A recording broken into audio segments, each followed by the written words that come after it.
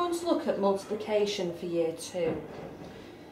One method for working out the answer to a multiplication is to use repeated addition. So, for example,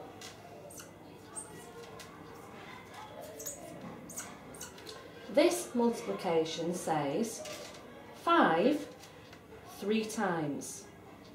To work out the answer, using my blank number line, if I start at 0 and then do a jump of 5 3 times, 5, 5, 5,